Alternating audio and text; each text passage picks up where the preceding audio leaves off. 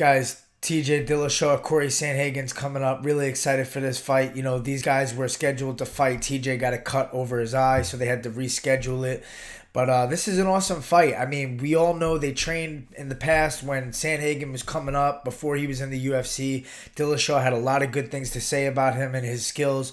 And, you know, there's a lot of talk about, these guys know each other and they know who's better because they trained in the past. And, I'm going to say, like, honestly, I don't find those training sessions that significant. You know, how many years ago was this?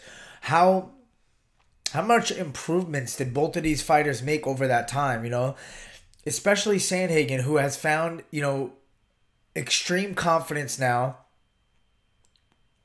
TJ's been out for 2 years. There's a lot of other factors that I pay more attention to than the fact that they trained together years and years ago, and maybe they know who got the better of who during that time, but doesn't significantly translate to today. We don't know if, Sandhagen's a completely different fighter from that time, and if Dillashaw maybe isn't the same fighter from 2 years ago who was, using EPO whatever with the Henry Cejudo fight, weight cut to 125. There's a lot of rumors that TJ was on some stuff before that. Now, they did go back and test, some of his other samples, but I don't know how significant that is as well as far as catching things from the past.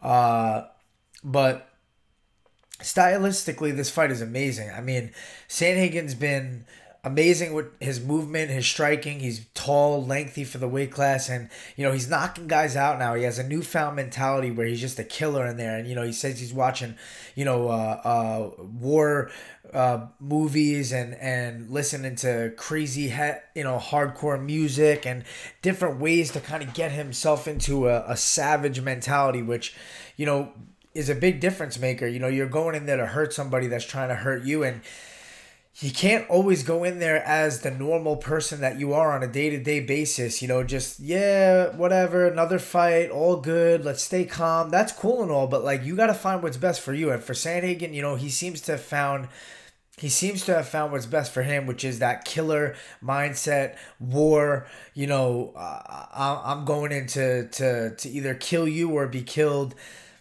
And look what he's done, since the Aljamain fight. He knocked out Frankie Edgar. He knocked out, Marlon Moraes. 2 huge knockouts right there to show that he hit a switch and that he's a different fighter. And I think, a lot of that had to do with that Aljo loss. He got embarrassed, he said. He didn't even get to perform. He just got his back taken, got put out, and that was that. That's not really a good telltale of whether he has wrestling or whether his jiu-jitsu is lacking, because Aljo, latched onto his back instantly, choked him out. Aljo's a high-level black belt, and that's his move. Taking your back is his thing, and once he's on your back, you ain't getting him off. So, you can't really go off that fight either to see whether or not Sandhagen can deal with Dillashaw's wrestling and jiu-jitsu scrambles.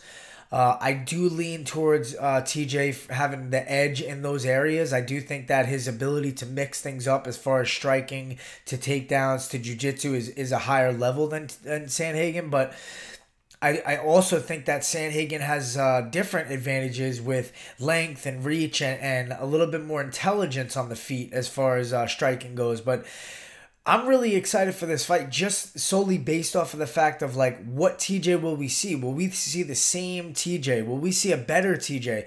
Will we see a diminished TJ from, being out for 2 years? I think personally the guy is a crazy competitive person. His ego is definitely up there. He does not want to lose, and I think he has a chip on his shoulder. Like a lot of people talking shit like, hey, you were doing EPO and that's why you were the champion, and you were on some shit and that's why you had that title reign and this and that. So I think for TJ, he's like, listen, if you think that's the case, this is my chance to erase all of that. This is my chance to say, hey, I've come clean. I made a mistake. I did that EPO. Now I'm clean. They're testing me. But look, I'm going to come back and I'm going to reign supreme clean. You know what I mean? So if he comes out and he runs through Sandhagen or finishes him or beats him convincingly, that's a huge statement, especially, after 2 years out, being tested left and right now, trying to make sure he's doing everything right. Like, you can't really say anything after that. Like that's him kind of erasing everything about that. And so I think he's motivated to do that. But I also think Sandhagen is gotta get the Boomerchino. Take a little quick sip, you know? Don't judge, excuse me. I think Sandhagen also has a chip on his shoulder thinking maybe you got the best of me in training those days, but you don't know who I am now. You know, like you're about to find out who I am now. And I think that's one of his motivators. And I think obviously knowing TJ never lost his belt, which should be, you know, something he mentions over and over leading up to this fight for promotion. He's never lost his belt, you know, by actually losing a fight. And so Sandhagen beating him is like, hey, like this is the first time someone actually stole a win from TJ. You know, he didn't actually lose his belt. So I'm the champion now, really. And you know, I'm sure he wants that rematch with Aljo or whoever's gonna win that fight between Aljo and Peter Yan. You know, these guys are the talks to get the next title fight. So this fight's huge, and I just think there's a lot of mystique to this fight. I mean, TJ training with Bang Ludwig, you know, they've had such a good dynamic, you know, coming up and getting the title and stuff like that. And they've worked on their striking. And you know, TJ shown a new school type of striking where he switches stances and does a lot of switch hooks to kicks. And, you know, mixes that style up into his wrestling really, really well. And, you know, Sandhagen has showed that he's able to, you know, endure power punches from a guy like Lineker and kind of out-technique guys. His jiu-jitsu's good, but I just don't know if he has that wrestling to jiu-jitsu transitioning at the level of a guy like TJ. That's where I see the difference maker in this fight. I think the fight, if it ends earlier, you know, it's because TJ got him down and was able to control him and land some ground and pound and maybe latch onto a submission. But if the fight goes longer, you know, and Sandhagen's able to keep it up on the feet, I think that can cause issues for TJ as well. But really, I'm interested to see I'm really interested to see how the striking differential looks, you know? Like TJ was always really well-rounded, but his striking was looking amazing. You know, he was knocking guys out, Cody Garbrandt, and he knocked out Barao a while ago, and you know, he was finishing guys on the feet most of the time. So it's like, where does he want this fight to take place? Does he look at the Aljamain fight? Does he say, hey, I want to try to, you know, like pretend I'm going to strike with you, but take you down and kind of try to get your back and catch a submission? Or is he all in on the striking and he's like, listen, I'm not worried about Sandhagen striking. Like, I'm levels above him on the feet. Like, look what I've done. So I'm interested to see where TJ's game plan is at, what they're thinking on their side. You know, and I think Sandhagen's going to come out really aggressive, you know, knowing he's been out for 2 years. Knowing that they used to spar and maybe TJ got the best of him, I think Sandhagen's going to want to get up on the front foot, get TJ backing up, be fast-paced, put a high pressure on him and high volume and try to show him who's boss right off the get-go. I think that's really important for Sandhagen to do, especially if the truth is that Dillashaw was getting the better of him in the sparring and this and that. So we'll see what happens, man. I'm going to be honest. I can't really apply the fact that TJ's been out for 2 years on my pick. I'm just going to kind of erase that and just say skills versus skills.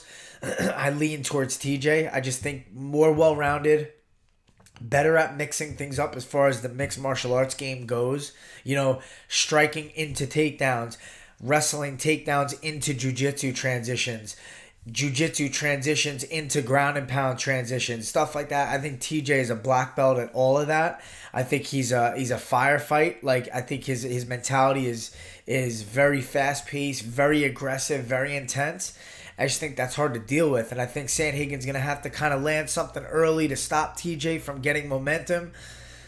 Or TJ's going to kind of take over with mixing things up really well and getting some takedowns and making Cory work and landing some ground and pound, maybe catching on a submission. So I'm leaning TJ right now. I'm going to go with TJ Dillashaw to win the fight. And I think it's going to be by TKO stoppage. Boom, baby.